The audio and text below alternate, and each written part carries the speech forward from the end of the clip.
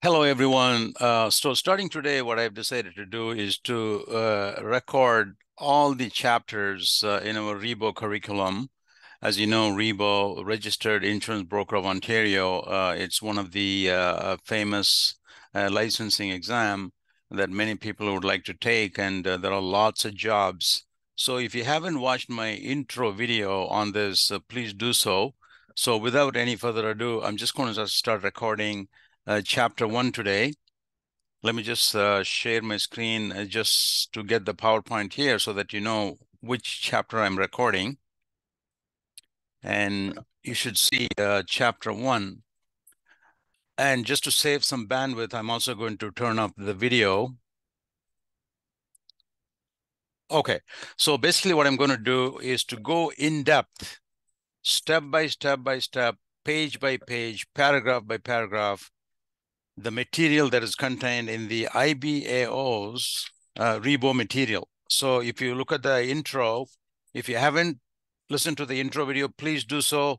Otherwise, you'll be wondering where I'm reading from. So the chapters are dated January 2011. And at the very bottom of the page, you will see IBAC/IBAO, Insurance Brokers Association of Ontario. So this is the material that I'm using. And in fact, I put up a picture of some of the pages of this particular resource that I'm using. So I'll be reading from page to page. So let's get started. So chapter 1, page 1-1, Introduction to General Insurance. So a brief perspective, that's where we're going to start. It says here, insurance is all about risk sharing. Since earliest times, people have demonstrated a willingness to pool their resources to help others in times of need. So this is the very premise of insurance. I'll give you a quick example. God forbid you have a fire in your home and it's a significant damage, or water damage, whatever happened in your home, it's a significant damage. You may not have the money to fix the problem. What if a whole house is burned down, God forbid? Do you have the money? You don't. Okay, so that's why you need insurance. Now, the insurance company, they're not going to spend, let's say your house is like $1 million, okay, to rebuild it. Yes, they will spend the $1 million, but they're not going to spend the $1 million out of their own pocket, because insurance companies will go bankrupt if they did that, right? So what they're going to do is they're going to rebuild your house, and they're not going to increase your premium right away. They're not going to come and ask you for money or whatever. No, they will rebuild it. But then the money they spent on your house, it's being distributed, it's being shared by many other people probably living in your postal code. This is how insurance is really possible. You don't have the money, insurance company, they're not going to spend the money on their own. Okay, so this is called risk sharing. And so since earliest times, people were willing to pool their resources to help others, to helping each other. When somebody has a problem, they have a loss, then we take money from like a common pool of money that everybody contributed, and then we're going to help those people who have the need, okay? So history suggests that as early as 5000 BC, the Chinese boat operators found it necessary to redistribute their cargoes to several boats as they approach treacherous rapids in the rivers. So this again, sharing, risk sharing. So they put their goods in many boats. So if one boat was lost, all the boat owners shared the loss and no one was wiped out completely. You can see the concept of sharing of others' problems as a common good, okay? Then merchants found it impractical to deal with exposures in such as an informal way. So the marine insurance was born. People bringing goods from, let's say, Europe to England, because this is where it all started, the whole insurance thing. And so the boats used to capsize, or they were taken over by pirates. There was big losses happening. So people, the owners of these boats, they couldn't afford to bring all these things back on their own. So they shared for a common good. Everybody shared, and then when someone has a loss, the others will contribute. You get the point, okay? So, I mean, you can't do it on your own, so you have to share it with others. So I'm still on page 1 here. It says, the last paragraph, the birth of fire insurance is traced to London, England in September 1666. Oh, there are 3 sixes there. It's not a good number. It's the number of the, I believe the number of the devil, 666, right? Anyway, an oven fire, just a small fire, just started in the King's Bake Shop, nearly destroyed the entire city. Wow. Just in the bake shop, the fire started, it destroyed nearly the entire city of London. The next year, a London dentist began offering insurance against the risk of fire to selected dwellings in London. So anyway, I'm not going to read this whole thing. You can read it on your own. It's just a story about how insurance started after this huge fire. I know books have been written. I think even some movies were made on this huge fire, and how the insurance was started by a dentist for the first time. Okay, so over 200 general insurance companies other than life and health in Canada are operating right now. I think it's more than 200 from coast to coast. And you can see there's a lot of competition to sell insurance. And so this is just a little brief history of insurance on page 1. I'm on page 2. At the top of the page 2, it starts out with the 5 functions of insurance. This is a very important exam question. So I'm going to give you an explanation as much as possible here, okay? The first function of insurance, the spread of risk, which we already alluded to, okay, just a minute ago. How the losses of a few people are shared among the many. So this is the first function, the primary function of insurance is to spread the risk, because people don't have so much money to fix their house, to rebuild a house when it's destroyed by fire. So they depend on others to share in their losses. Okay, so insurance can be viewed as a large pot into which all insureds, maybe all customers, they place their premium. So when you buy a car, you call the insurance company, you get insurance. So what do? You just keep on paying the premium every month, or maybe paid once in a year, whatever it is. But then maybe you didn't make any claim for 3, 4, 5 years, but you still keep on making your premium payment. So the premium that you're paying it goes into a pool. So the manager of the pool is the insurance company. So they collect premium from tens of thousands of people. So what they do with the money is, when someone has an accident, someone is hurt, their car is damaged, then they take money from the pool and they give it to them. This is the only way it's going to work, because we don't walk around with so much money in our pocket, okay? So this is the spread of risk. So this is in fact a major function of insurance, is to spread of risk. So the second function is called the basis of credit system. Okay, let me give you a quick example, okay? So let's say you want to buy a car. You don't have the money. The car you're looking at cost you about $40,000. So then what do? You have like $5,000 down payment. Okay, that's what you saved up. Then you go to a financing company, let's say TD Auto Finance, Toyota Credit Canada, or Honda Canada Finance. What they do, they advance you the money. Of course, they're going to charge you some interest, but they advance you some money. So even though you don't have all the money, you're able to buy that car. But then the financing company, they're going to ask you for confirmation of insurance. So you have to tell your broker to prepare a confirmation of insurance coverage and send it to the financing company. They're going to put in their file. Let's say, God forbid, you have an accident, your car is written off as a total loss. Then the insurance company is going to cut a check, 2 checks. One for the money you still owe to the financing company, and the rest will be for you in the final settlement. So the reason how the financing company, they decided to give you the money is because of the availability of insurance. Because they don't know whether you have so much money to repay them if the car is a total loss, but they can rely on the insurance company. You see how the insurance functions here as a basis of credit system. So in the middle of the page, there is an example here involving Bert and Betty. So you better get used to them because we're going to spend a lot of time with Bert and Betty. I mean, Bert is not a, he's one of my favorite guys because he's a troublemaker. Okay. So as we go along, you will see he's a very mischievous guy. He gets into trouble and puts Betty into trouble too. But anyway, we'll just we'll keep that in mind. Okay. So Bert and Betty Butler live in Yorktown. Like most Canadians, they have had to use loans to finance their purchase of their automobile, just like how I explained it. Okay, also for their home, they have to get a mortgage, and if they want to start a business, they have to go and get a loan. But then these people the banks giving the loan and the banks providing the mortgage, they're not just going to give to Bert and Betty just trusting them. They may not even know them.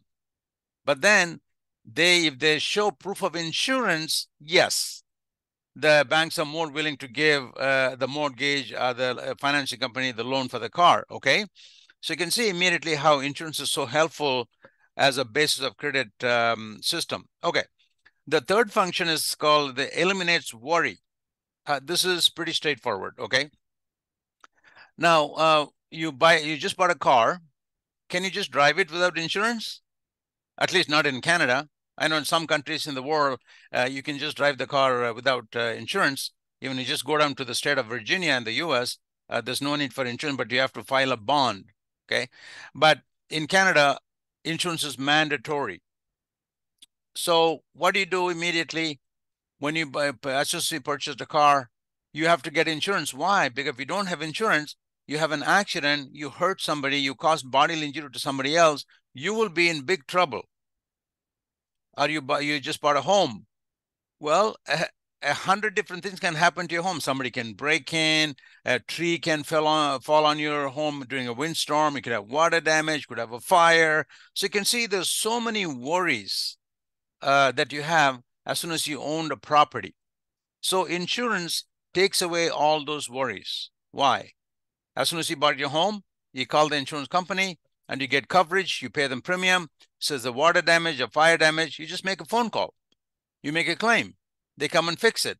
So all your worries have been taken over by the insurance company, and in return, you're paying them premium. So this encourages people to even start businesses. Some people, they take risk, and because there's insurance, if something went wrong, you can, you have insurance to fall back on, and you can take a loan, and the bank is looking at your insurance coverage, and they say, okay, if something goes wrong, then they have the insurance to pay for that. So the availability of insurance allows people to engage in many ventures without having to set money aside to meet the financial requirements, like buying a car, buying a home, starting a business, all of that. You're going into those things and you enjoy your life by possessing these things and running a business without having to worry about it so much. Oh my God, if something went wrong, what am I going to do? I don't have the money. No, that's why you buy insurance. So by making a small defined expenditure, which is called the premium, to cover the large but uncertain future losses, all you have to do is pay your premium to the insurance company, and then if and when something happens, the insurance company will come and fix it for you. The fourth function of insurance is called the loss prevention and loss reduction. So what is loss prevention, loss reduction? What's the difference? Loss prevention is that, let's say you're running a factory. What you can do to prevent the loss even from happening, you can install a sprinkler system. You can install a security system. Okay, if somebody is breaking into your place, you have a high-end security system. And so you can prevent some of the losses. The loss reduction is if and when a loss does happen, how you can reduce it. Okay, so you can take some precautions now, and even when the loss does happen, you can reduce the loss. So the insurance company, not only they provide you coverage, they also they can give you consultation. It says here the insurance industry works hard to prevent them and to reduce their severity. And so active partnerships have been formed with the communities and public officials. So this is an extended function of insurance. So not only they provide you insurance coverage, they also have public education, town halls. You can even engage them to do a risk management assessment of your business, all of that, okay? And also they try to do whatever they can to prevent fraud, okay? So the last function, the fifth function, is source of employment. Well, I'm employed in the insurance industry, and it's very difficult to lose your job in the insurance industry. Even during COVID, our industry was considered to be essential industry, okay? And today, we are finding so hard in the brokerage where I work to recruit people, to get people. With RIBO, we can find them. There's nobody with RIBO available. So we are finding it hard, and people are switching jobs. There are so many jobs available. So the insurance industry is a huge employer of people in Canada. And see, this book was written in 2011, so don't rely on the number here. I'm on page 3. It says 100,000 people. I'm sure today it's probably like 250,000 or even more people are working in the insurance industry in Canada, okay? It's a huge source of employment and investment capital, okay? So insurance is a big business. So claims total into billions of dollars. And so what happened? The assets controlled by the insurers amounted to more than 88 billion in 2003. And now here is 2023. Okay. So if history is an indication, this amount will double in 10 years. So they were saying that in 2003, and we are after 20 years, is probably tripled. Okay. And so even if you look at the page of top 3, it says here, Canadian insurance employ or contract services from more than 100,000 people, including independent brokers, adjusters, actuaries, and all of those people working in the industry. And also, we involve a lot of different professions. Let's say a home is destroyed by fire. The insurance company has to have their contractors, plumbers, electricians, so on and so forth. Okay. Construction, and also people who get injured in car accidents. So many companies, they employ nurses, doctors, all kinds of. Then if somebody gets sued, let's say an insurance company, their client is being sued in the court, then they need lawyers and accounting. So you can see insurance companies, they employ all kinds of people in the industry. Okay, I think we made the point here that insurance is a huge source of employment. So now on page 3, the second part of page 3 here, it is defining the insurance. Basically, what we said is the insurance company, they make a promise. In other words, it's an undertaking by the insurance company by making a promise to the customers that, okay, you pay me the premium every month, and then if and when something went wrong in your home or in your car, if you had an accident, or you had a fire damage in your home, we will come and fix it for you. That's a little explanation, in like a thumbnail version of explanation of insurance, okay? So the official version, it says the undertaking by one person to indemnify another person. So what the meaning of indemnify means? To reimburse, to pay for the loss, to send them a check for the loss. That's indemnify, okay? So what the undertaking is, like a promise made by one person, meaning the insurance company, to indemnify another person, the customer, against loss or liability, whether they have a fire damage in their house or whether they're being sued because they injured somebody in a car accident and they're being sued by somebody. In either cases, the insurance company will respond to that. In terms of a certain risk of peril, means something that causes a loss, like a fire, water damage, theft. Those kind of things are called peril. So they cause a loss. So if one of the perils affected the insurer's home, then the insurance company will step forward and they will pay for that. They'll indemnify that. Okay. So keep that in mind. They will pay a sum of money or other thing of value upon the happening of a certain event, like a fire, water damage are good examples, right? And they will pay you the money, or they get the contractors out there and they will fix the problem. So an analysis of the definition of insurance reveals the following 5 important points. So if you look at the definition we just explained a minute ago, how insurance company, they make a promise, they have an undertaking, and with the public, and they collect the money as a premium, and then in return, they indemnify the people. So this is the explanation of insurance.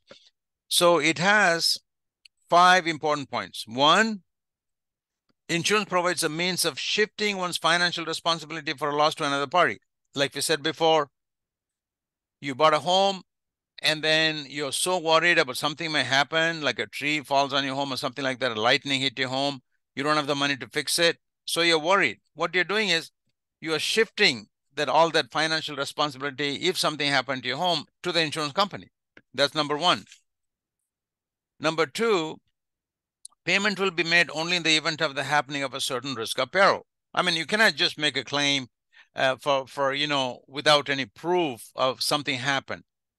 The insurance company, either they pay you or they send their contractors to fix the problem, but you have to show them through a proof of loss form what exactly happened. It has to be because of an event of happening of a certain risk or peril. Okay, so there shouldn't be any fraudulent claims. Okay, and so it's here. I'm on page 4. The insurance meaning given to risk is the chance of financial loss.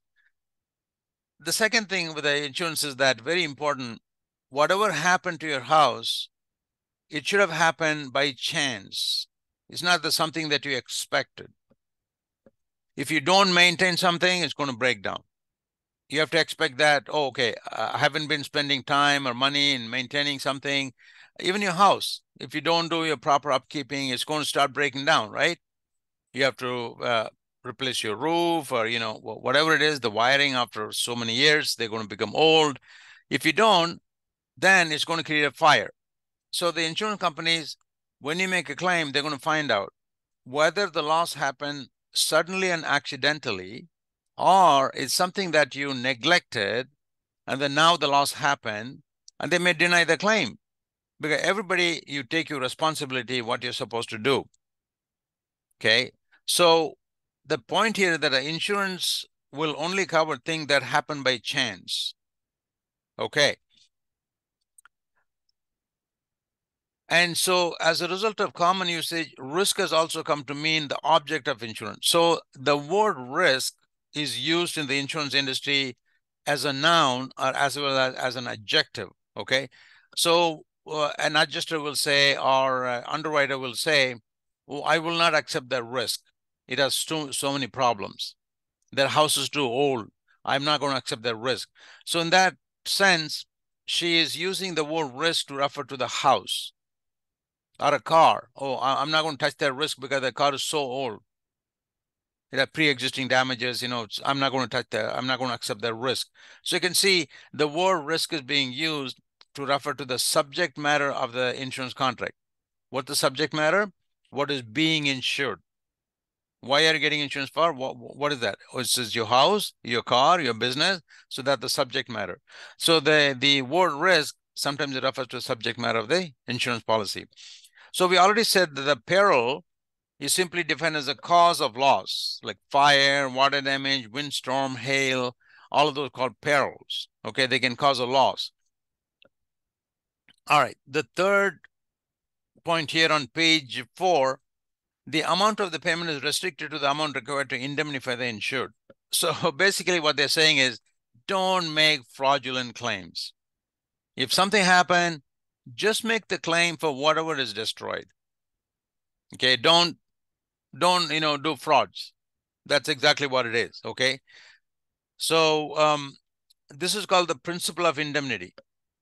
What the principle of indemnity is, that whatever you lost, you make a claim, and then you're going to be reimbursed for that. You're going to be indemnified for that. So don't make inflated claims. Don't make up a claim. Okay, and so you should only receive the actual amount of your loss, no more or no less. Okay. All right. So let's go to page 5 here.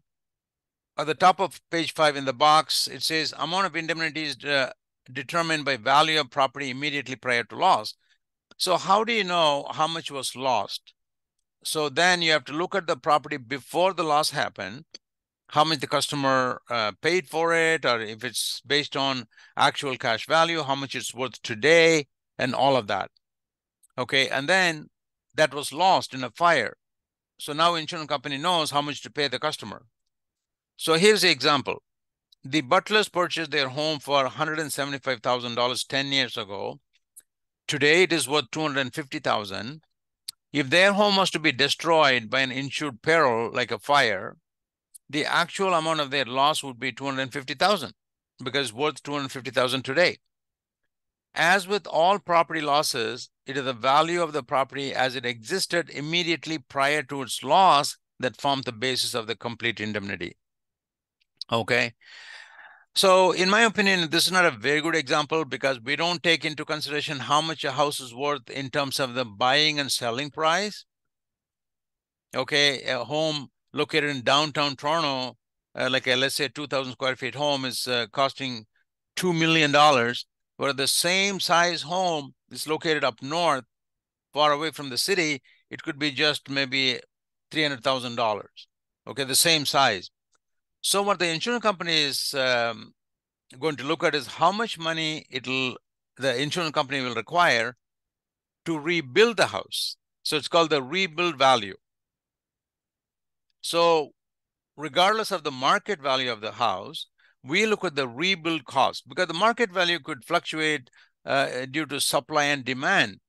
So a lot of people are, let's say, coming to Canada, and I believe they doubled the amount of people they're going to bring into Canada. So when people come in and they're looking for a house, okay, looking for a place to stay. So there's a lot of people coming in and there are fewer houses available to buy, the price is going to shoot up, right? So that's not what the insurance company is looking at. They are looking at, depending on the size, how many stories, even how many car garage they have, or, whether they have a basement, if it's a finished basement or not, how old is the house, all of that. And then if this house is completely destroyed by a fire, how much money we will need to rebuild it. So this is the amount we are looking at, okay? All right, so point number 4, insurance covers losses to which the object of insurance may be exposed. So what is the object of the insurance is? It's a car or a home, your business, that's called object. So the purpose of insurance is to pay for those losses which are both accidental and future. We said that already. It shouldn't be something that you were expecting to happen. It should be accidental, and it should happen in the future. Okay, we're not going to look at some loss already happened some time ago, right? It should happen in the future. Also, it is not intended to respond to losses which are deliberate or which have already occurred. So let's say a customer went home and he had some problem that day. He lost his cool. It's happened. Actually, I'm giving you an actual example. One of our customers did that. So he went home. He was in a very bad mood. So he took a hammer. I think he has an argument or something with the spouse or something like that. He took a hammer and he just broke down an entire wall with a hammer. He was so angry. And he said he felt good after that. After he broke down the wall. And then they made a claim to fix that. So the adjuster went there from our company and he asked them a simple question. Okay, how did it happen? They will always ask you this question. How did this happen? How the wall completely broke down? And he said, my husband came home and he was in a good mood. We had a little argument. And then he just took a hammer and we said, no way, we're not going to cover this. No, insurance is not for that. So that's what it says here in the box. It is not intended, not in the box, actually the number 4 here on page 5. It is not intended to respond to losses which are deliberate, okay, or which have already occurred. If the loss already occurred in the past, you cannot make a claim. Let's say somebody did not have insurance and they had a loss and now they're buying insurance to cover the loss that just happened, but they didn't have insurance. No, we're not going to cover that. Losses have to happen after you have the policy, not before. Okay. All right. Our industry could be, sometimes it could be funny. We have all kinds of people. So deliberate losses and losses which are already occurred are not insured, as deliberate losses represent a waste of human and other resources. Society does not support paying for them. And also sometimes people will attempt to purchase insurance after loss has already occurred. That's not also not allowed. I mean, we will give them insurance, but we will not cover the loss that happened before. We'll ask them to fix it and send us proof of repair that problem has been fixed so that they won't make a claim in the future. That's kind of standard practice, okay? All right, so moving on, I'm at the bottom of page 5. The insurance company always has the right to settle a claim on the basis of repair or replacement as opposed to payment of money. So basically what they're saying is when you make a claim, let's say you had a fire and some of the couches were burned down, so your kitchen countertop is burned down or whatever it is, and you made a claim. So the insurance company, they have the right to bring their contractor because they have the preferred contractors, okay? They give them warranty and everything because insurance companies, they give a lot of business, like millions of dollars worth of business to the contractor. They get good service. So they will decide to fix it themselves, insurance company. Or they will try to repair it or replace it. They have the choice. If something is so badly damaged, so it's not worth repairing it, they will just throw it out and put in new stuff. But if something can be repaired, yes, the insurance company, they have a choice to do that. Okay, you cannot always demand, oh no, I want new items. That's not going to work, okay? And also, they may also settle cash with you. If they think that, okay, that's a good idea to give you cash, but then they need proof of repair that you didn't take the cash and go to Florida for a vacation. You did you fixed the loss that happened. Okay, that's why insurance company will need proof of repair. Okay, so that's at the bottom of page 5.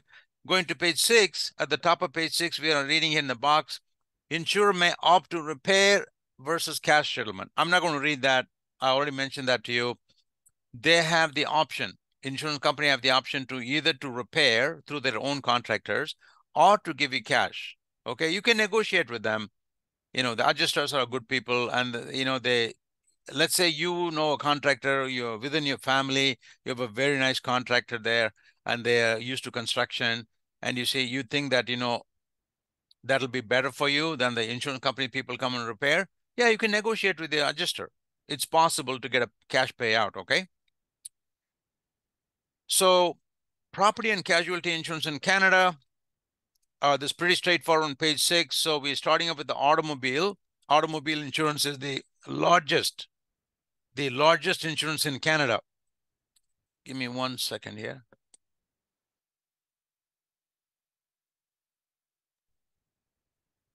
Okay, so in the US, the same thing, automobile, because everybody's driving a car. Some families have so many cars in one family, right? So this is the largest single class of property and casualty insurance in Canada.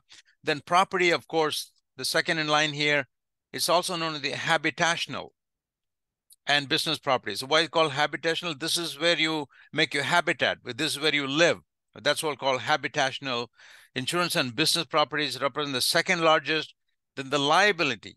What are the liabilities? When your customer gets sued, when you get sued, your policy already automatically has, whether it's an automobile policy or homeowners policy, the habitational policy or your business policy, they all have liability insurance. Why? Because people are getting sued left, right, and center. There's so many lawsuits going on in North America, especially. I don't know much about other countries, but here there's so many lawsuits going on. So all these policies, they automatically include liability coverage. Okay, now we're going to say a few words about high level, some of the organization of insurance, different types of companies. So I'm on page 7 here. So insurance in Canada is distributed by 2 distinct types of organizations. Okay, one is the private companies, and the other one is called the government insurers. Very simple for the exam, okay? Private company. So the private company have 2 different types. One is called a stock company. A stock company, the main purpose of a stock company is to make a profit. So they sell shares to the public, and they have shareholders, and so that's the main purpose, to make a profit. And so they collect this private funds or through public sale of stock. It could be either private funds, investors, or they sell like in the stock exchange, like New York Stock Exchange, Toronto Stock Exchange, so on and so forth. And they collect capital from the public and they run the company. And the mutual companies, their main motive is not to make a profit. Well, their main motive is to help each other mutually. Okay, so that's why the companies, the mutual company, they are not owned by, like big corporations, but the mutual companies are owned by the members, their own members. In some book, they call them as subscribers, okay, or policy holders. They own the company. So the profit making is not a primary incentive for them. Instead, the main goal of the mutual companies is to provide policyholders with insurance at as low cost as possible. That's the main motive. Then the government insurance, both the federal and provincial governments are involved in providing various insurance planning. For example, medical insurance, employment insurance, workers' compensation, all of that provided by the government. If you go to the western provinces, British Columbia, Saskatchewan, Manitoba, and Quebec, the basic automobile insurance is provided by the province, not by private industry. They allow the private industry only to sell extra coverage. What are some endorsements, rental cars, so on and so forth. But the governments in these three provinces, and the Quebec has a kind of a odd system. It's not an odd, it's a different system compared to any other province called dual system. But the three provinces, BC, Manitoba, and Saskatchewan, they have similar protocol that the basic insurance will be provided to all the residents by the government, okay? So those are the two major providers of insurance, private and government. So I'm on page 8, Introduction to General Insurance. This is the chapter 1 we are going through, page 8, how insurance is distributed. So how the insurance company, they are selling their insurance to the public. So some insurance company, they set up a call center like TD Insurance, Belay Direct, and then they contact the public directly. They market the product directly to the public. So the public, they call them, it's usually a call center, and it's a whole bunch of people working there. So I worked for TD Insurance for 8 years, so I know how the direct writer works. Now I work for a broker, okay, brokerage. So I'm aware of both situations, brokerage and direct writing. So in the direct writing, people deal with the insurance company directly, and they call the call center, they set up the policy, and if they want to make a change, they call the same place, okay? That's called direct writing. And so the people working there, they could be called employees, brokers, okay? So they are very different from independent brokers. We're going to see them in a moment. So the people working for the direct writing companies, they probably get a salary and maybe a commission or a bonus at the end of the year, okay? Okay, now moving on to independent brokerage system, there are over 7,000. This is in 2011, they're writing this, okay? 7,000 independent brokerage insurance offices in Canada, employing over 30,000 people. So it could be double or even more than double today, okay? So the brokerage owners are not employees of insurers. In most cases, they choose to represent more than one insurance company. So who is a broker by definition? It could be an independent person having his or her own office, and they're working with many companies, many insurance companies, more than one company. So they work with the public.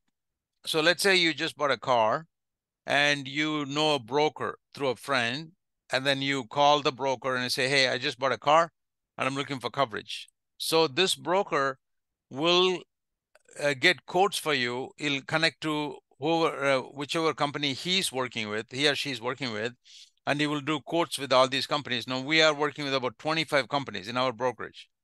So when the customers call us to get a policy, we do quotes with all these companies, and we find the best coverage for the best price for our customer. So the customer does not contact the insurance company directly in a broker management system. They contacted the broker. So the broker is contacting the insurance company to get a quote. So they get a commission for placing the business with that insurance company. If the quote is okay with the customer says, okay, let's go with the policy. And the broker is putting the customer with, let's say, ABC Insurance Company. And the ABC Insurance Company, they pay the brokerage a commission, and the brokerage will pay the commission to the independent broker. Okay, so they're not like employees. That's why they call independent. So the agency system at the bottom of page 8, while brokerage and agency are often used interchangeably, agents are distinct from brokers and direct writers. How? Because agents, they mainly work for one company. In some book, they write the maximum 2 companies. I'll go with the one company to make it easy, okay? One company, like a State Farm. State Farm Insurance, they have exclusive agents. They don't work for any other company. They only work for State Farm. They may have their own office, okay? And so it all depends on their commission level, whether they're going to be paid any office expenses or whether they're going to be paid any salary, and all of that will be discussed between the broker, I should say agent, and the brokerage they're going to work for at the beginning. This is called the agency agreement. It's like just like an employment contract, okay? And then they will decide the commission level and everything, and that's it. So even here, they show State Farm and cooperators as examples of agency system.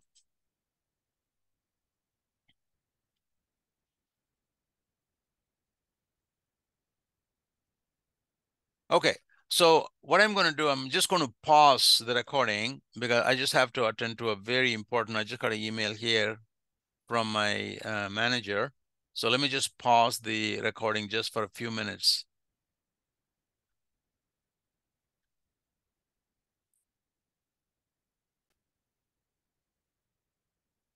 Hey everyone, sorry, I just had to break for a few minutes to take an important call, and hopefully the recording continues here. I resume the recording. Okay, I'm on page 9 of chapter 1, and it just goes through an explanation of Lloyd's of London, one of my favorite topics to discuss. I'm not going to read this whole thing, but I'll just give you a little bit of explanation about it, and you can read this page. Lloyd's, it's so big, it started, I don't know, in the 16th century, whatever it is, and late in the 17th century.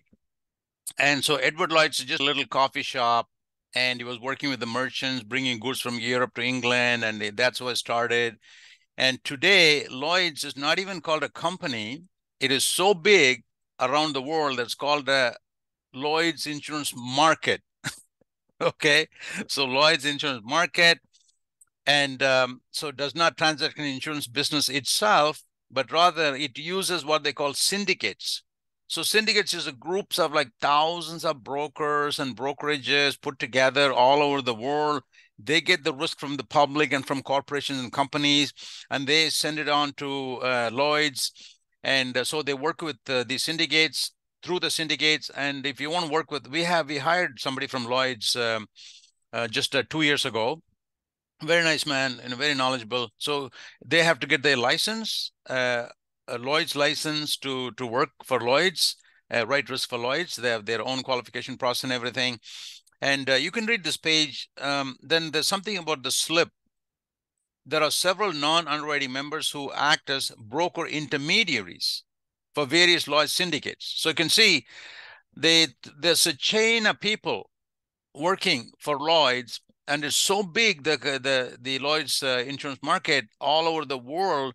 So you have to have a group of brokers working with another group of brokers. They work with a syndicate, and the syndicate goes to Lloyd's to get coverage. There are a lot of middle people involved here because it's so complex, okay? And so there's something called a slip here.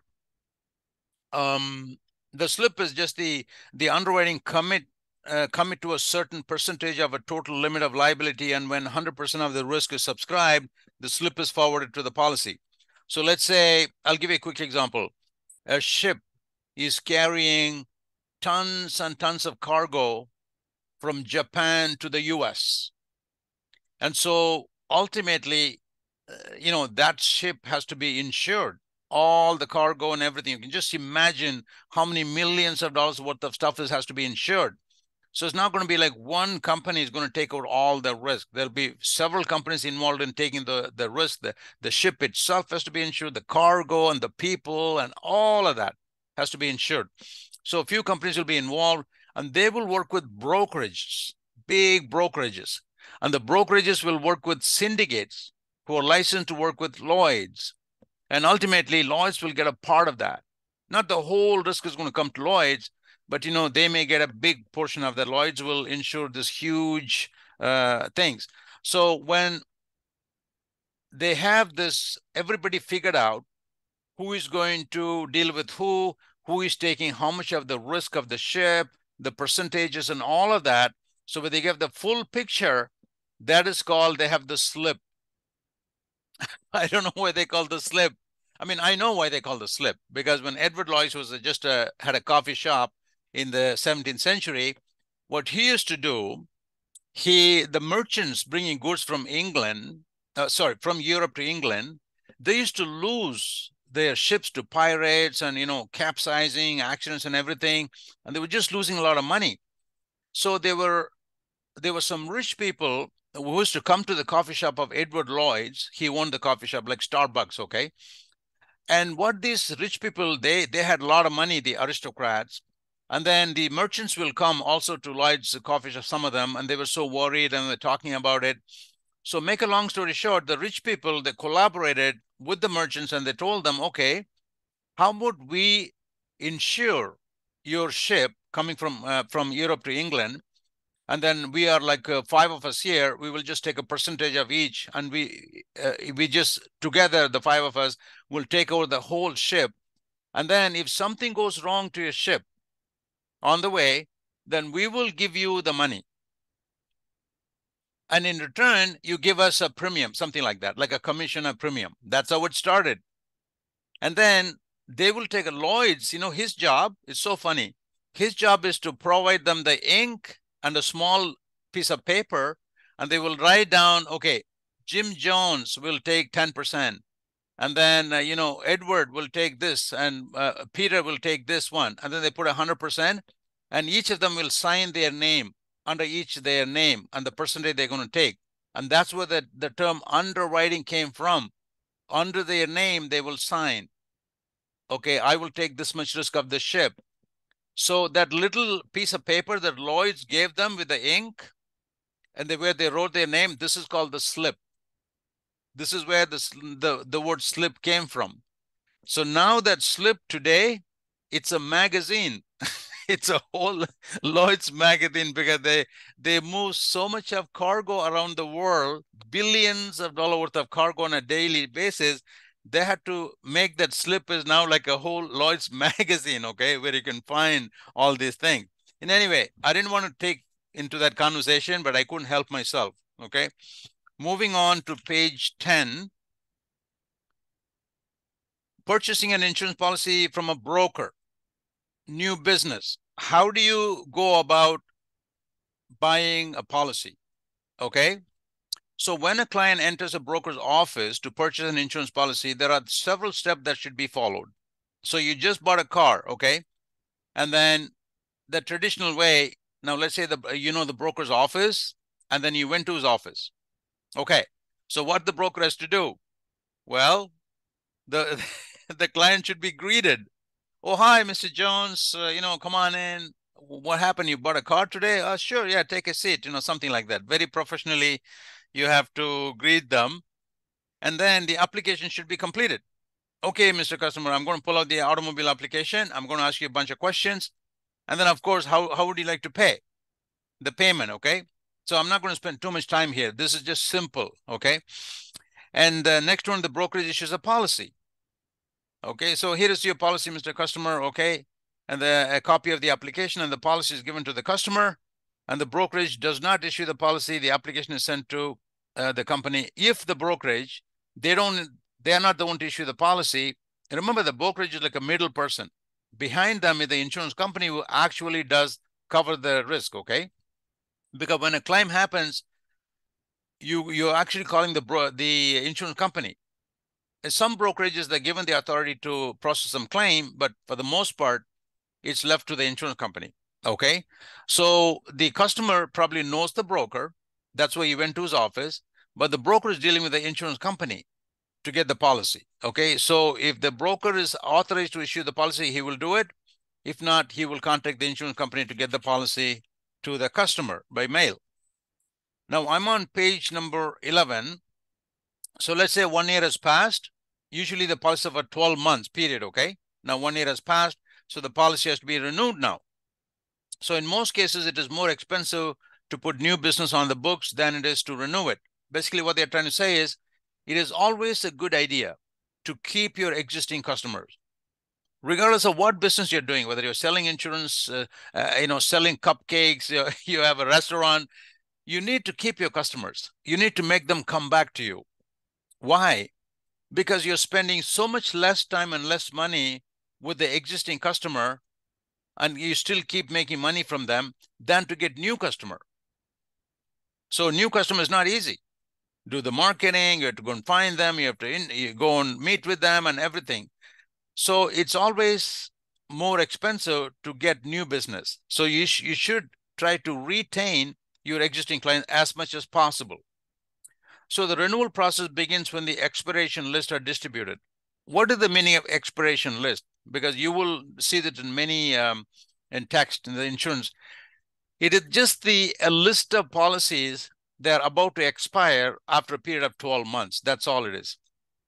So let's say you're a brokerage, and then the insurance company will send you a list of the expiration list, and they will say, okay, guys, there are about 10,000 policies. They're going to expire within 2 months. So usually the renewal process will start about 2 months before, because even by law, the customer should receive the renewal about 45 days before their renewal. Because they should have enough time to, if they want to shop around to go to a different company, they should be given enough time.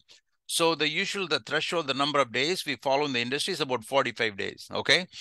So that means the brokerage will get the renewal list, expiration list, at least 2 months before the renewal of the policy. And so the brokerage, if it's a commercial client, they will call them, they'll go through the policy and see if there's any changes took place in the commercial, in the business and everything. And the personal line, not much to be done there. They just send it over to the customer to renew the policy. That's called the expiration list, okay? I just want to tell you what it is. And so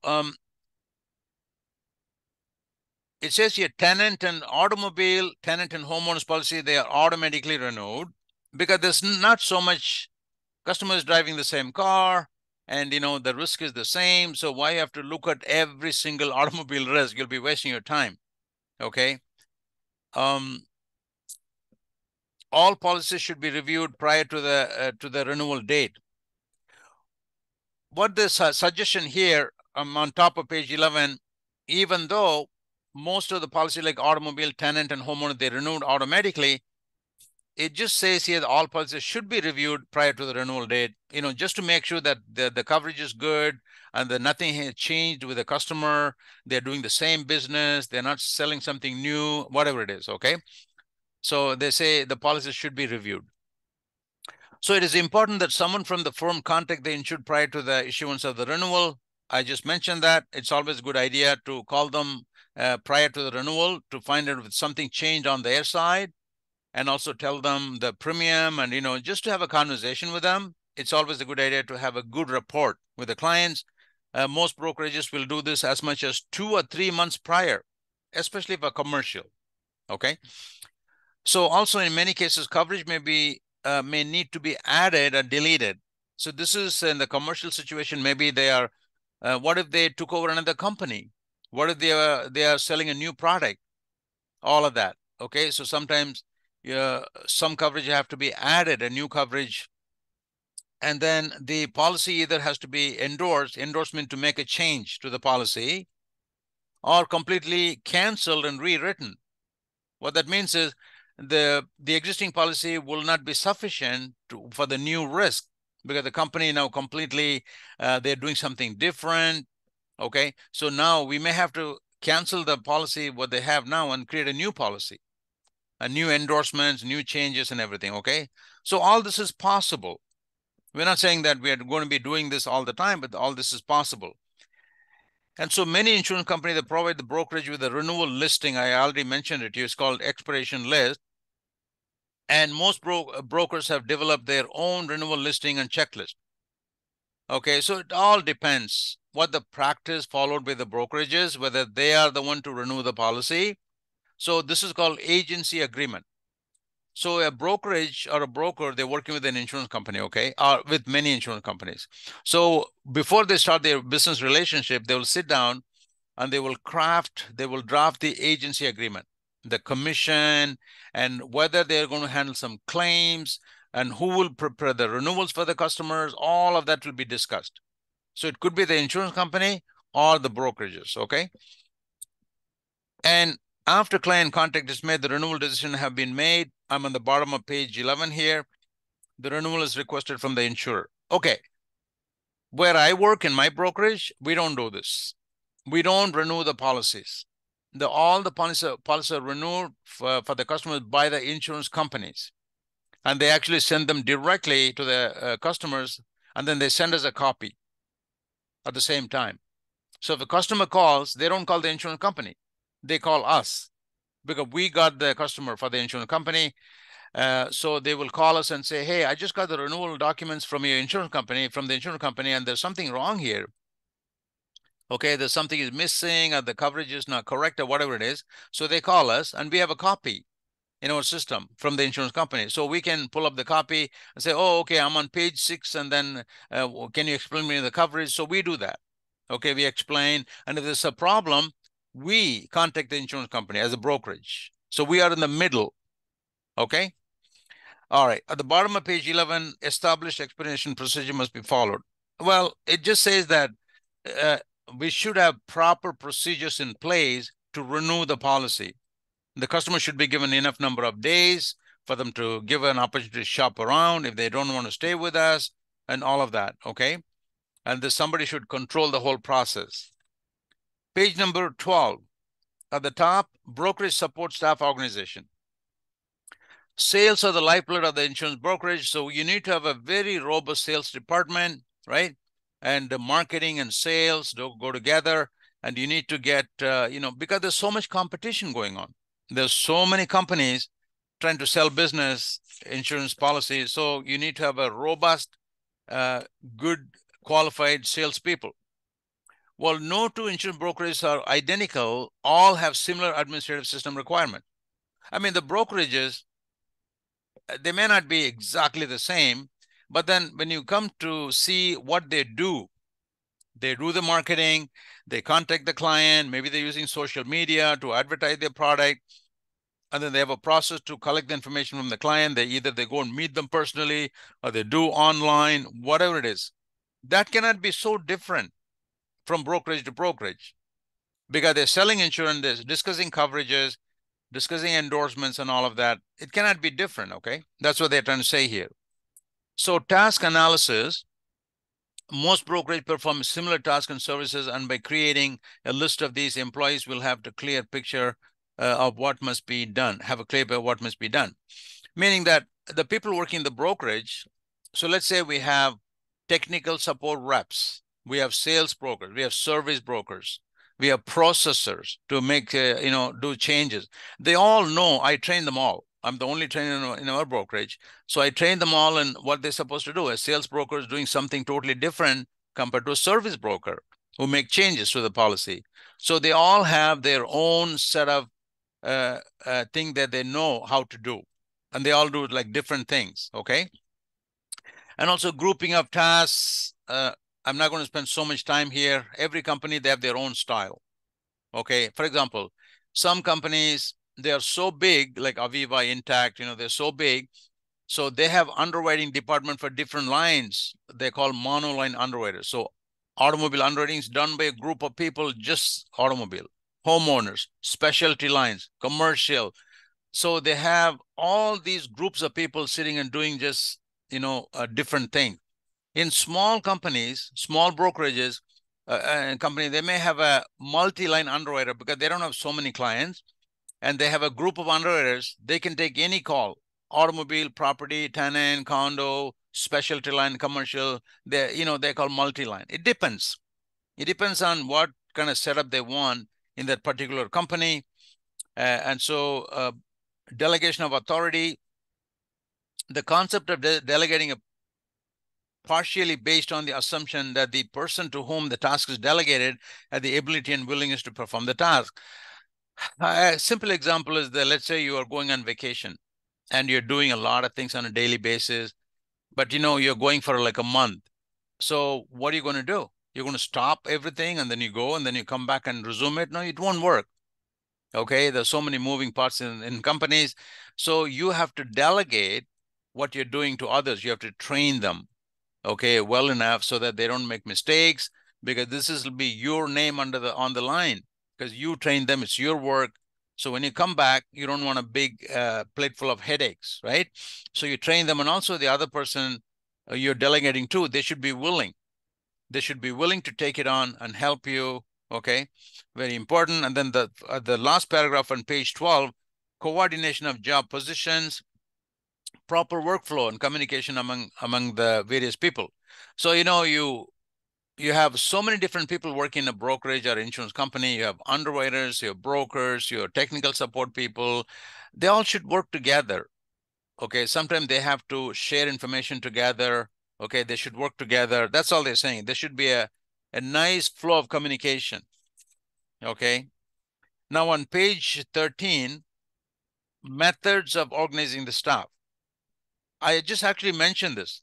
Either you can have monoline underwriters, okay, the line of business. Okay, let's have a group of people only working on automobile, another group of people property, another one condo, another one commercial. So in commercial, there are so many. Automobile fleet, or it could be commercial property, commercial liability, directors and officers insurance, or errors and omissions. There's so much going on. So you can have a group of people for each of them. That's line of business. Or the function. So let's have an underwriting department. All underwriting for all the lines we sell will go to this one department, according to the function. Accounting, all accounting will go to the accounting department. Sales, whatever it is. So it all depends on the company. There's no that everybody's following the same method. No. Okay. The line of business division of responsibility, I'm on page 13. So division of responsibility by the line of business characteristically results in two processing departments, personal lines and commercial lines. Okay. This is two big divisions within the insurance, our industry. Our industry is called property and casualty. So it has two big divisions, personal line and commercial line. Okay. So as the brokerage pursues other areas such as life insurance, like in our brokerage, we also sell life insurance. Okay. I'm not dealing with life insurance. I think in our head office, they do life insurance. In fact, I just had a call for yesterday from one of our managers. He was telling me that there'll be training, 3-day training, because we're going to sell travel insurance in our brokerage also. So training will be, he gave me the dates, actually February 21st and 28th and March 3rd. So I have to drive down to Richmond Hill, which is about an hour and a half drive from where I live. So I'll go there and get trained there because I'm a trainer. So it's like training the trainer. And there'll be a group of managers also in the training.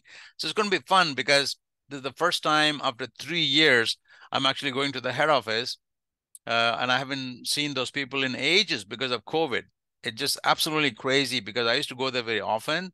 It's a beautiful drive on the 407 highway. Just going there, I always used to enjoy that early morning drive, and I missed that with COVID. But anyway, we are actually back to a lot of normal things are going on now. All right. So line of business divisions of commercial and personal line, we saw that. Yeah, the reason I was mentioning about that is that some companies, they want to branch out into life insurance and other things. The advantage of organizing by line of business is that it follows natural dividing lines of the insurance business, but the disadvantage is that it may create a duplication of functions. Because see, a line of business, let's say you take automobile, so they have the underwriting, claims, and everything. Okay. And then you go to another line, you have another group of people like property. They also have underwriting and claims, all of that. So here, then you're duplicating it. Why don't you then have function, underwriting all goes to one underwriting department, automobile, property, commercial, everything together. I mean, if it works for a company, yeah, why not? Again, like I said, it's not like everybody follow the same, okay? And so functional division of responsibility, workflow can also be divided by function. We saw that before. You could have functions like sales, marketing, underwriting, new business. All these are functions. So you can have a group of people by function sitting there separately. So at the end, it says at the bottom of page 13, there's no single proper system. That's what we've been saying all along, okay? It just depends on the company, how they want to run it. I'm on page 14 at the top here, insurance agency broker contracts. So remember I said to you a few minutes ago, if you're a broker and you want to work with a brokerage or you want to work with an insurance company, then you go and sit with them and you do an agency agreement. It's called an agency broker contract. So it'll depend on the commission. Are you going to be paid a salary, or what will be your functions, and what if you want to leave them, how much notice you have to give them, all. It's like an employment contract. But in the industry, in our industry, we call it as agency broker contract, okay? So they cover a couple of things here. They tell you what it includes. Broker authority. I'll give you a quick example. So if you're new, then especially if you don't have much experience, your authority to accept business will be a little bit limited. For example, the insurance company will say, okay, you don't confirm coverage with the clients, but just fill out the application, collect all the information because you're so new, and then send it to the underwriting department and we will take a look at it.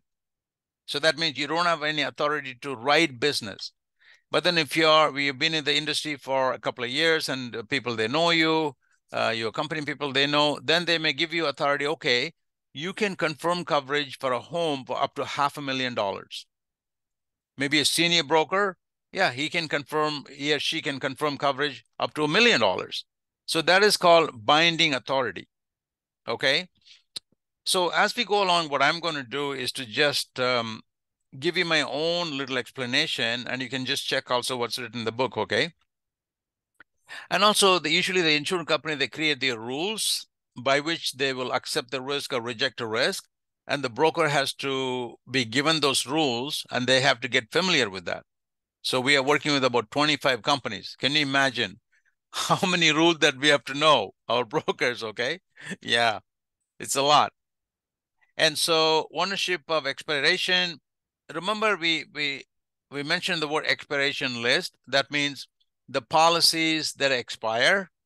So they use the same word for the whole book of business. Okay, so let's say we just hired a broker 2 weeks ago, and then she has a few $1 million worth of business that she has been collecting for many years. And then now she wants to join our brokerage. So we will discuss that, whether she wants to give all that expiration list, all the list of customers to us, or she wants to keep it for herself. Okay, this will be negotiated.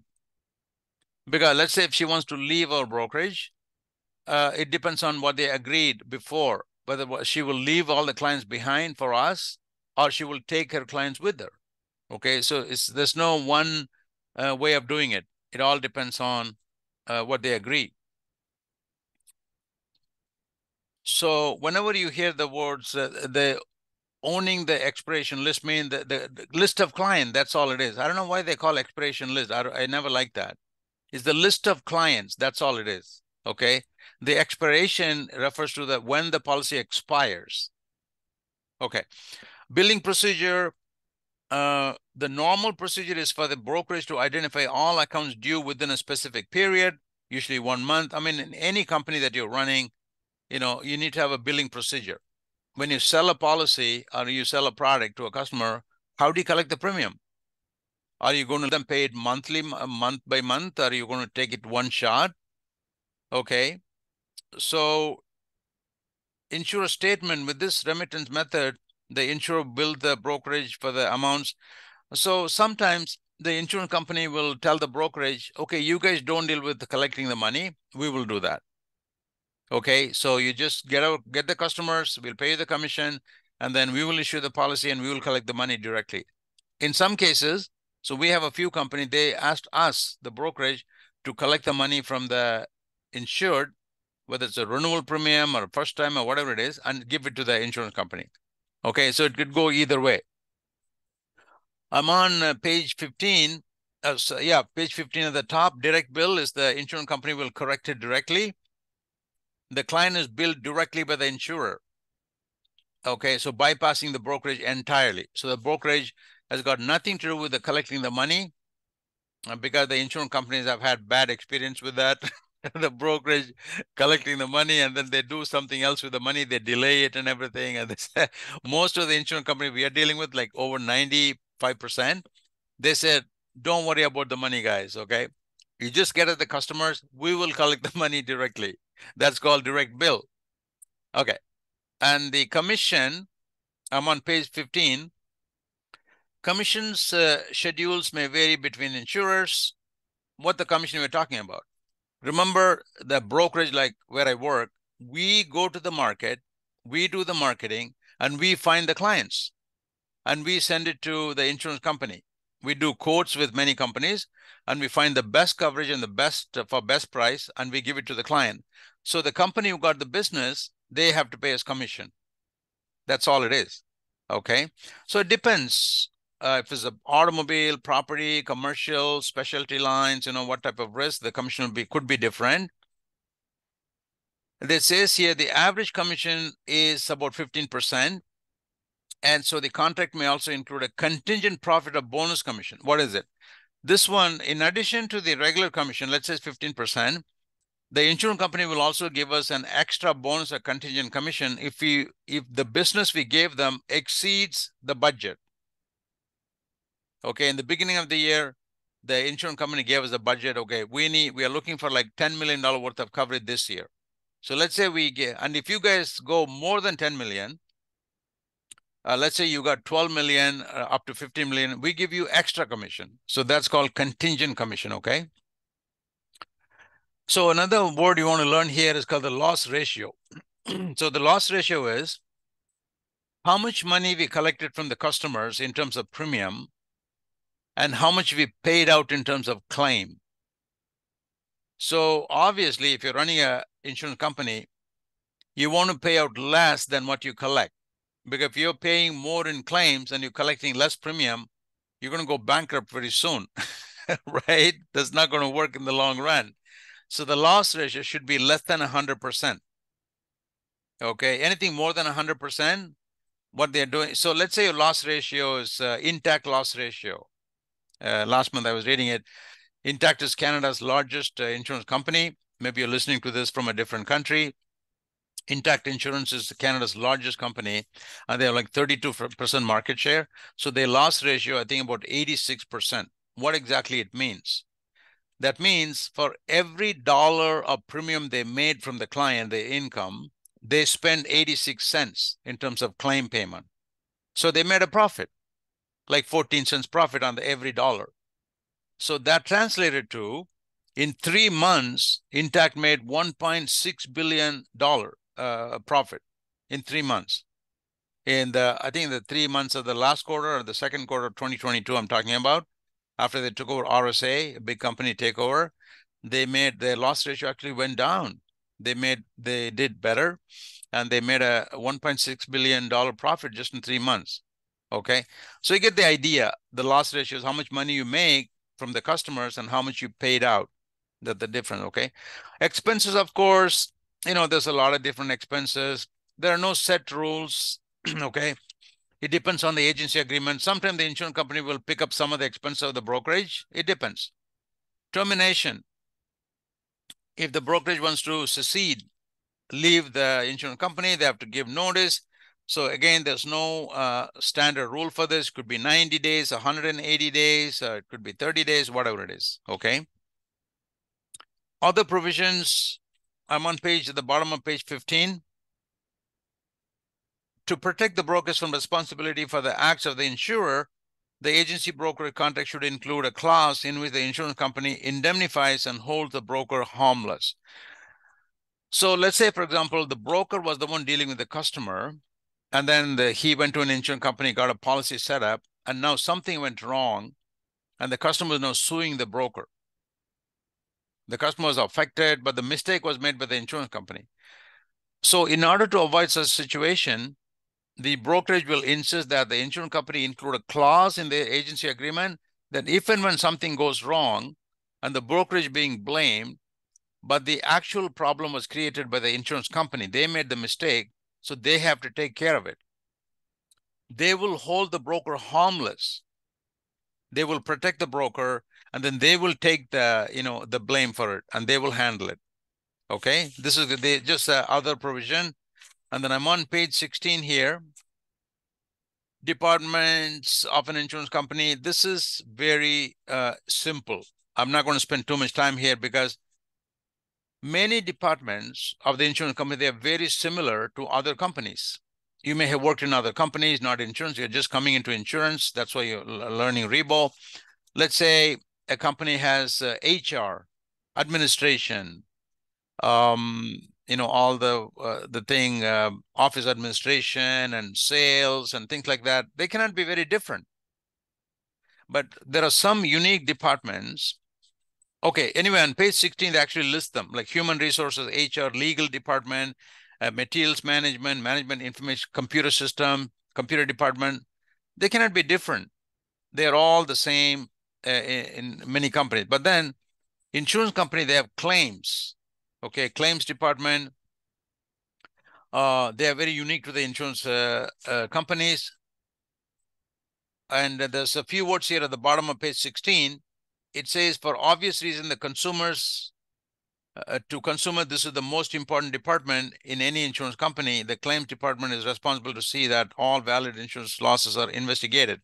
Why it is so important for the customers? Because they keep on paying the premium month after month, year after year. And when they make a claim, something happened to their home, or maybe they had an accident with a car, they look to the claims department to process it fast and efficient and pay them the money and everything as soon as possible. Okay, so that's why it's very, very important department. Okay, claims department. Finance is the same, marketing, very same with the other companies. Underwriting is different because underwriting very unique to insurance companies. This department is responsible to develop proper statistics to enable the company to price the insurance products properly, meaning that they will keep an eye on the loss ratio. They'll collect a lot of statistics about the claims being paid out, and then the money we are making. Not only that, they'll also look at many other things, the inflation, the competition, and so on and so forth. Okay, so they have that duty. They'll work with the actuaries, risk management professionals, and then the top officials in the company. Okay, so develop proper statistics, and also to ensure that the premium charged by the company is adequate. So when you're selling insurance, you cannot just lower the price too much to get more customers. You'll be incurring a lot of losses. Okay, so it has to be a balance. So they will decide how. Also, you have to look at the competition. You cannot be too high with your price. You'll lose customers. Okay, so it's a balancing act. Page 18 is just a word about reinsurance. So the reinsurance means, let's say Intact, Canada's largest company. So they go to the public through brokerages, okay, and they got the customer. Let's say they have 1 million customers for homeowners. What they're going to do, they're not going to keep all their business for themselves. Pretty much all the company, they do this practice. So they will take, let's say 20, 30, 40% of what they accepted from the public, and they send it to another company called reinsurance company. So that's called a transferring the risk. Why? Because let's say there's a catastrophic event happen and all the people are making claims. So if the insurance company kept everything for themselves, they may not have enough money. In some company, they made that mistake and they went bankrupt. They couldn't handle the claims.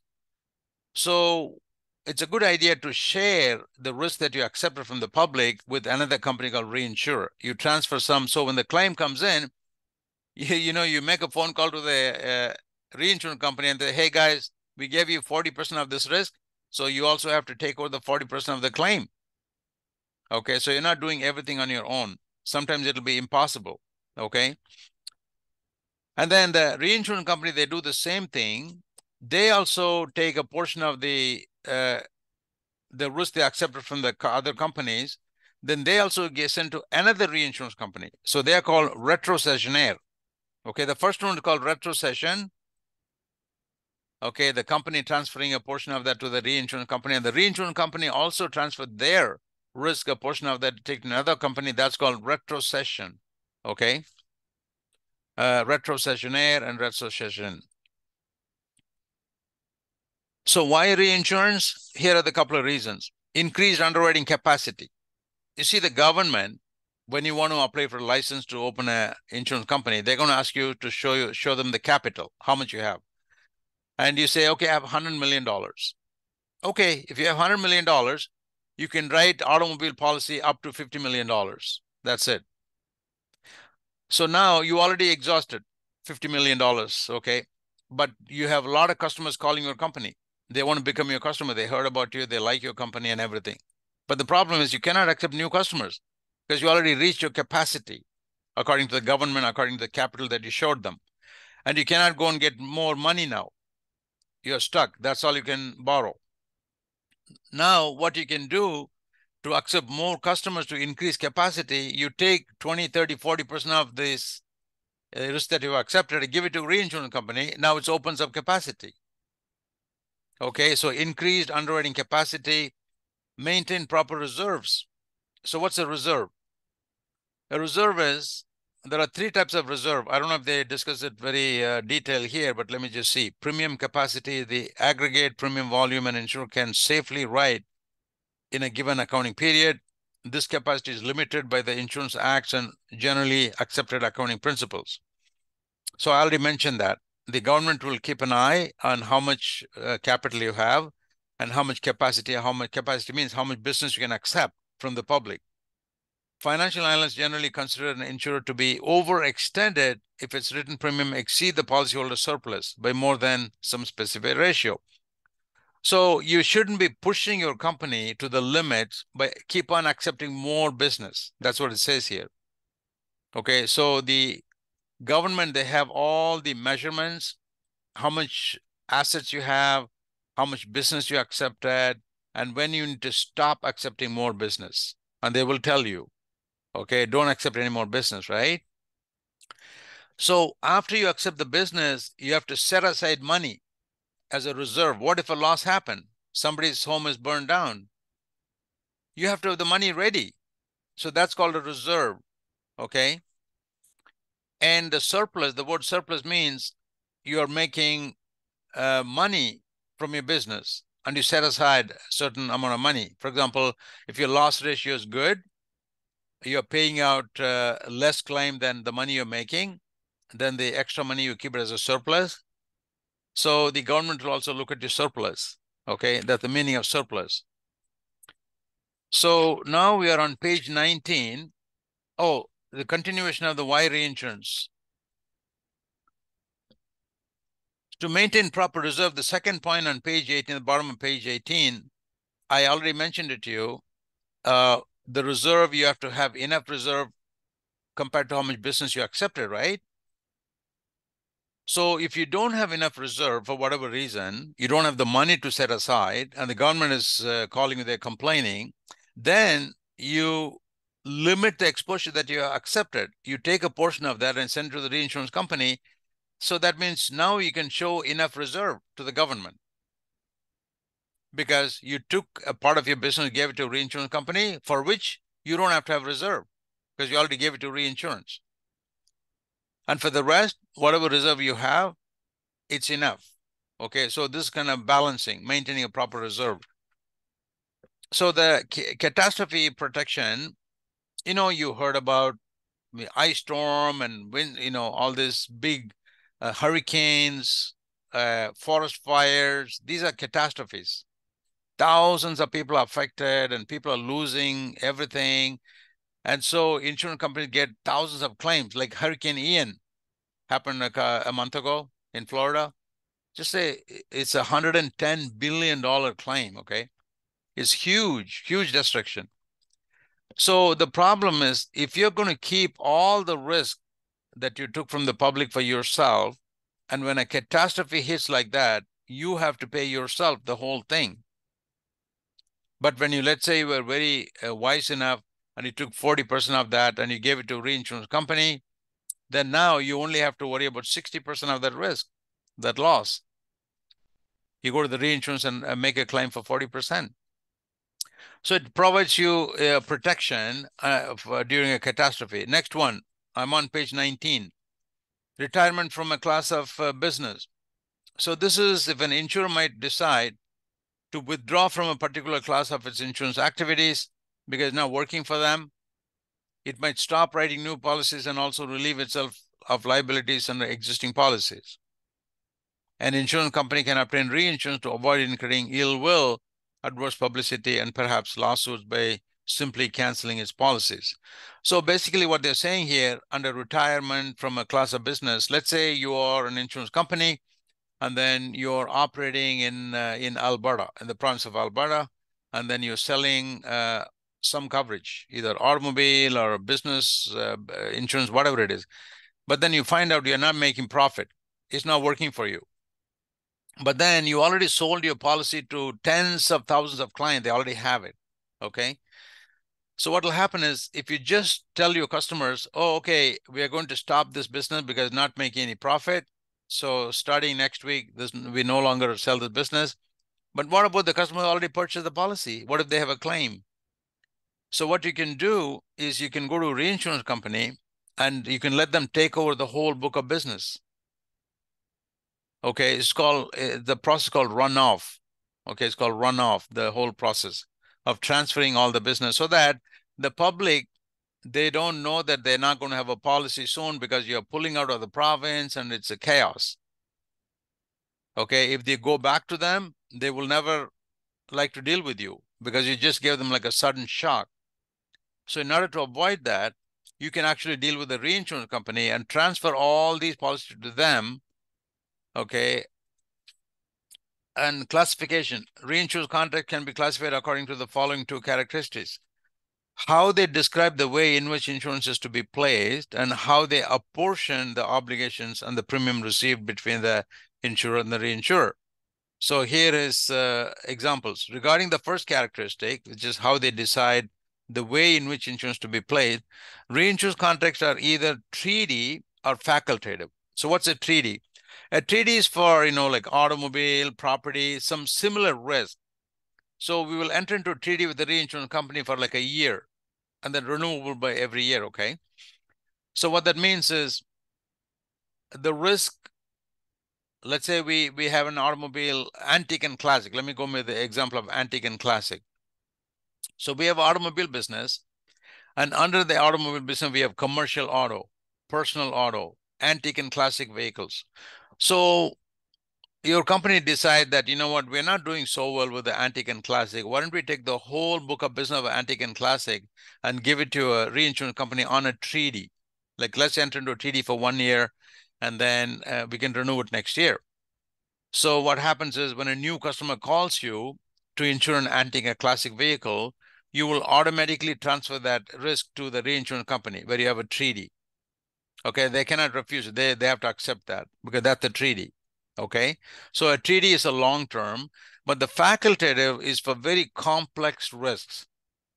Let's say, a company is writing a risk of offshore oil rig or like a huge complicated something. Okay, then it's not going to be a treaty. We're going to treat that on a case-by-case basis. So let's say the offshore oil rig. So you contact the reinsurance company and say, hey guys, would you like to take a look at this risk? Because we're about to take it over. It's worth like $150 million. Would you be interested in it? So they may come and they look at the risk. And then they may say, no, we don't want a part of this. No, this is too complicated. We had bad problem with this oil rigs. So we're not interested. They can say that. So that is called a facultative reinsurance. It's on a case-by-case basis for high value item, very complex risks, okay? But the treaty is just for things that are similar like automobile, property, okay? We can easily get into a treaty. Actually, you know what? Oh, the final one is proportional and non-proportional. I'm on the bottom of page 19. Proportional means, let's say Intact have $100 million worth of risk they've taken over from the public, and they take 30% of that and they transfer it to a reinsurance company. So if it's on a proportional basis, then Intact will also be responsible for the same 30% of the losses. And also the Intact has to transfer 30% of the premium they receive from the client to the reinsurance company. Everything the same percentage. 30% in my example, everything should be 30%. Okay. That's called proportional. The non-proportional, the works is the front-end company like Intact, they will set a limit. Okay, they'll set a limit that we will be responsible for up to this limit. Anything above that limit, the client is making a claim above that limit, which was preset. Anything above that, it'll go to the reinsurance company. That's non-proportional. Okay. So it says here at the bottom of page 19, which is the last page here for us, in non-proportional, the reinsurer bears only the upper portion of the large losses. The bottom portion is already predefined. Okay. And that'll be kept for handled by the primary insurance company like Intact.